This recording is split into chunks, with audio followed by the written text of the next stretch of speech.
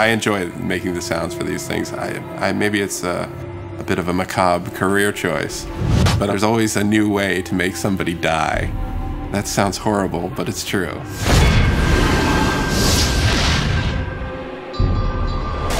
Hunted is about the sense of being lost in the world. And not like literally lost, where you need a map, but just lost in the way that you get overcome and you really believe that you're there.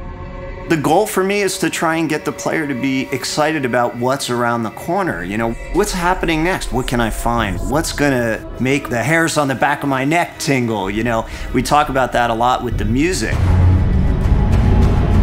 The vibe of the score is powerful. I mean, if you look at the main characters of the game, even the female, she's pretty, you know, with it, pretty brutish looking, very strong, powerful. So I wanted to convey that in the music. So there's a lot of choir, a lot of brass, and a lot of percussion. And as far as modern elements go, I've created a decent amount of sounds for the score to help convey an uneasiness in the world and in the levels that they traverse through in the game. I'm never gonna say no to that. I mean, there's a lot of weaponry, a lot of spell casting, and a lot of hyper crazy kind of sound, but in general, the overall approach is very ambient and kind of creepy, maybe a little bit horror in places.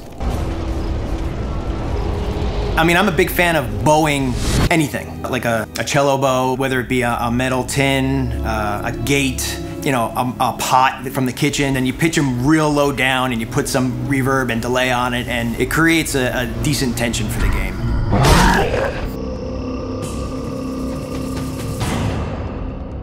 Every sound in the game is designed. There's nothing like a stock library sound in this game. So every single sound, even like the small impacts of the wood breaking as a body falls into it, it's, you know, a multi-layered sound of like crunchy stuff up top and then this stuff up here.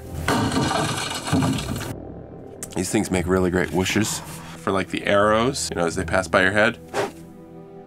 That's how you make them.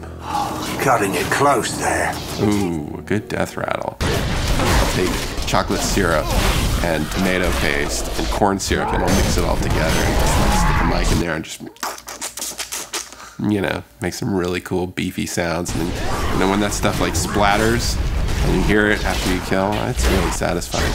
You want to imagine the blood splattering on the ground. You know? If you're into that sort of thing. Sometimes I don't think about that. I never think about that. A lot of the nostalgia of the old dungeon crawly games was all about the magic mouth giving you the riddle, or you find the runes written on the wall and you translate them into some mysterious riddle. What we want to do is give that same kind of fun, like, ah, I figured it out, or I've been thinking about it all night and I woke up in the morning with the answer. We wanted the puzzles of our game to blend into the mythology and blend into the environments and be true to where they are. You know, you may break through a wall and find out there's a huge other area behind it that you didn't know existed, and those are all over our world. The sense of discovery and all of the emotions that walking down those dark corridors invoke is really, to me, sort of the essence of the foundation of what these games are built on. Because your responsibility is to give people what they're looking for, but once you've done that, and then you got to give them some things they didn't expect.